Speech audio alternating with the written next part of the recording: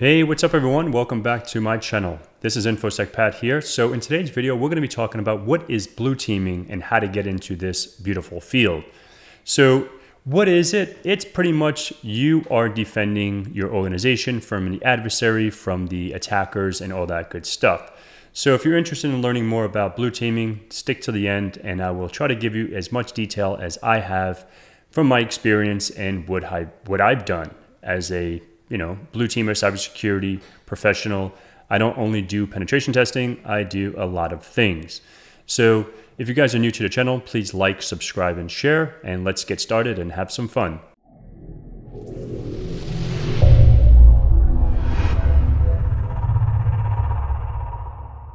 Alrighty then, so we have a few things here that I want to discuss. First big question is, what exactly is blue teaming, or what is defending, or what does that entail, right?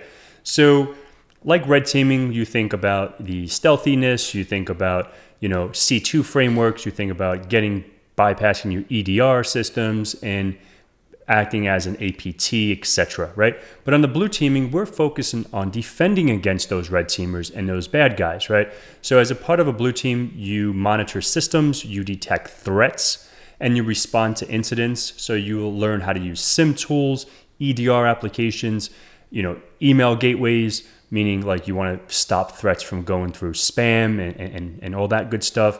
So you're pretty much protecting your organization. Think about this as a digital detective, and you protect your digital assets, all your computers and all that good stuff, right? So maybe one day you're building out a firewall. Maybe this is more network security, but maybe you're working with them. Maybe you have an IPS or an IDS system that you want to put into place, and then you can analyze those logs, right? Just in case, maybe there's a C2 that's actually calling out to the internet, and you're looking into logs and trying to parse through that data, right? So that's pretty much what a blue teamer does, right? And I do have some questions that I put together because of the video ideas that people asked for. And what are some skills that are needed for a blue teamer? Yes, I've done blue teaming. I do blue teaming. I do purple teaming. I do red, sort of pen testing. I don't really do red teaming specifically, but I know what red teamers do.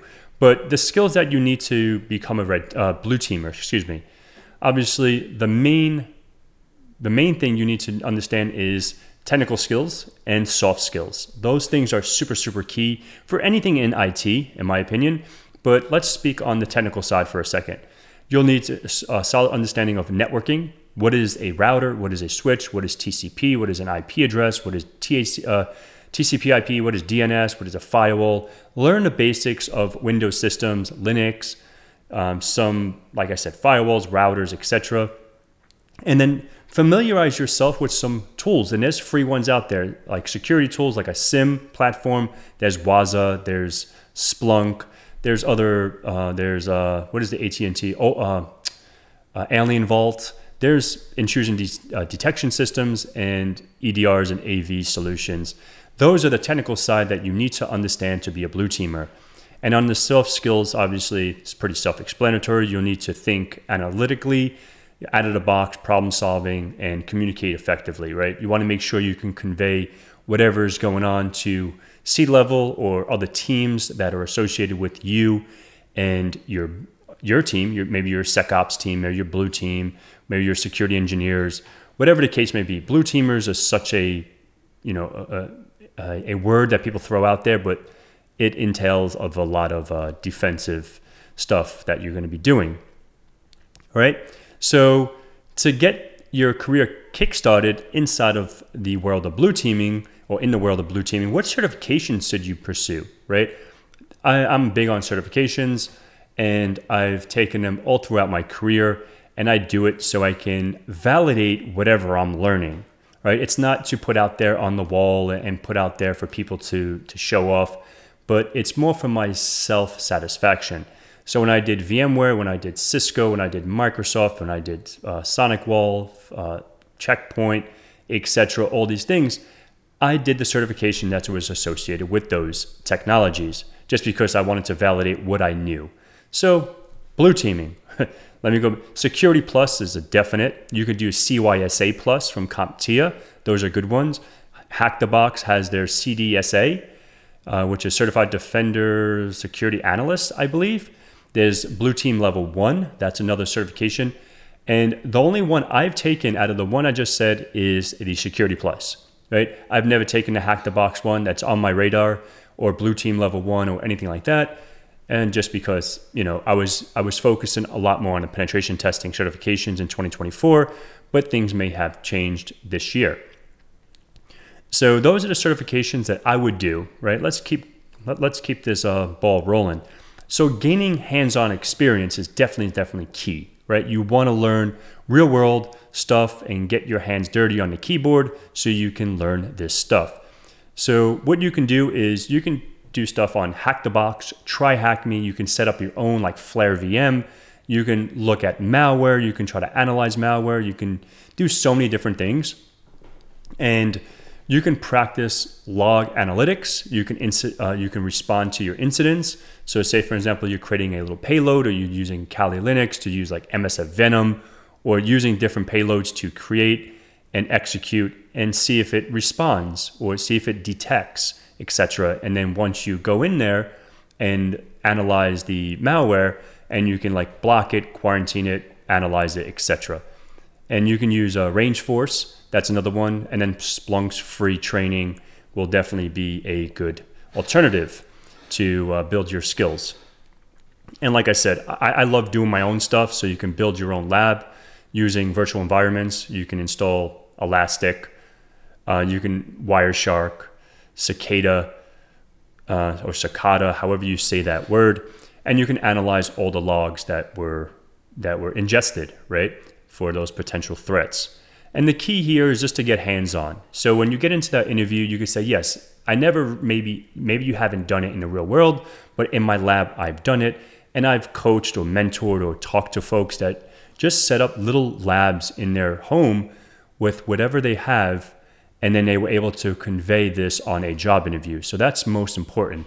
If you have a good person that you're interviewing with, or you know that's interviewing you, and they understand that you may be a new person on the block, and they will understand, as long as you're hungry, I guarantee you will get the chance.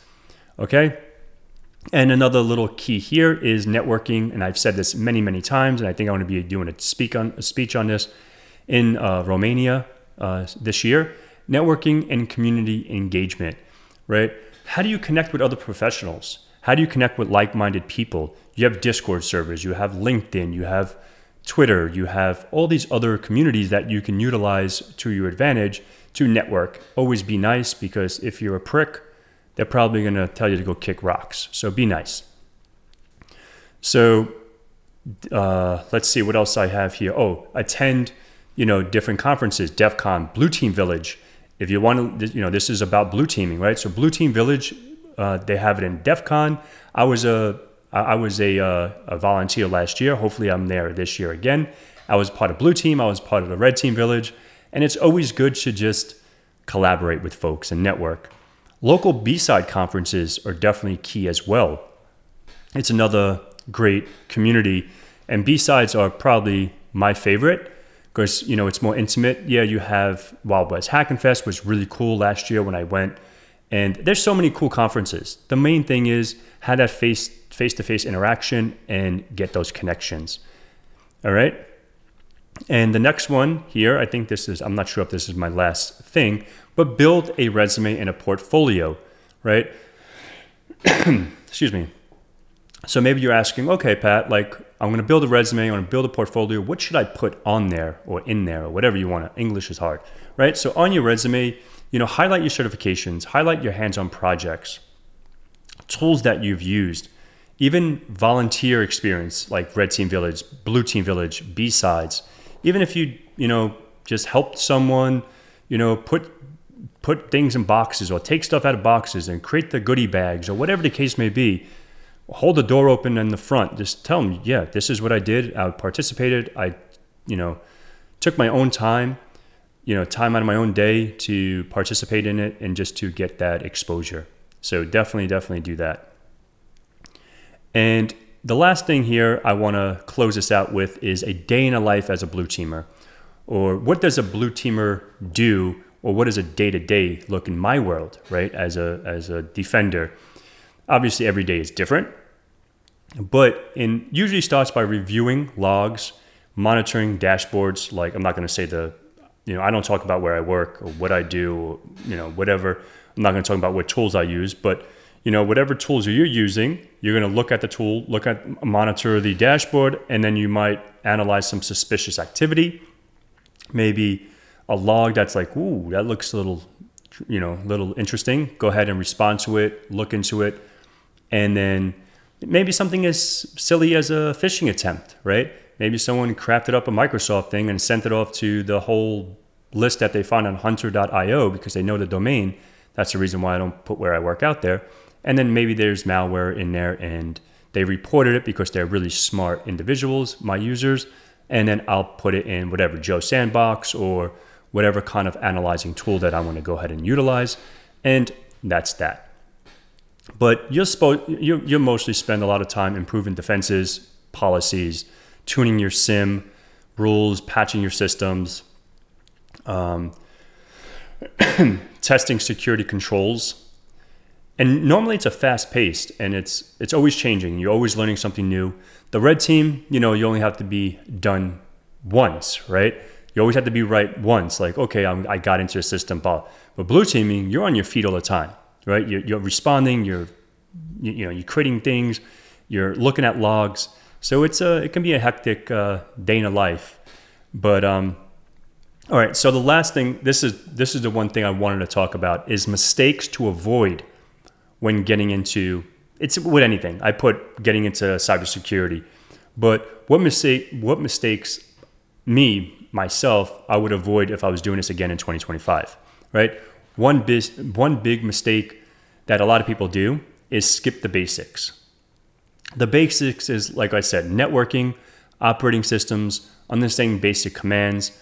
Without the fundamentals, it's going to be hard to accelerate, especially in blue teaming, right? Because in red teaming, it's a little easier, penetration testing, but blue teaming, you're analyzing a log. So say, for example, there's an SSH attempt for something, and then like you're really looking into it and like looking at TCP dumps or whatever. It's going to be a little more technical, in my opinion. This is just my opinion. Everyone has their own opinion, but I think it's super, super critical because there's so many avenues to look at in blue teaming versus red or offensive security, right? Another mistake is over relying on certifications. What do I mean by this? Certifications are great. Like I said, I have a ton of them. I've taken a lot of certifications in my life, but they're not enough, right? I've talked to people that, in my career, when I was a director, I was a manager, and especially in the system admin, they have their MCSEs, MCITPs, blah, blah, blah. And I just say, okay, you have one domain controller, or you have two domain controllers. Pat's trying to authenticate to DC1. He says log on server unavailable. How can I get Pat to authenticate to the RD, the global catalog or to the DC, DC2 or AD, whatever. And I really need some tea and I don't have any tea here, so I'm dying. So I'm almost done. So yeah, so just make sure you get that hands-on experience. That's more critical than a certification. All right, lastly, don't neglect your personal brand. If you're InfoSec Pat, like myself, if you're Bill Jones or whatever, document your journey, whatever platform, on LinkedIn, on GitHub, try HackTheBox. It shows employees that you're serious about learning cybersecurity. And this gives you like a plant, like your seed that you're planting in the wild of cybersecurity, so you're gonna blossom, right? And that's pretty much it. That's all I got for you guys today. And just stick to your plan, become a blue teamer if that's what you want to become. And if you have any questions about what I've said in this video, please leave it in the comments below. And please join my Discord server and let's have some fun. And you're more than welcome to hit me up on there anytime. I try to be as responsive as I can, but sometimes, things happen and I'm working or elsewhere and I'm not always on my computer. Just be patient. Thank you so much and have a beautiful day.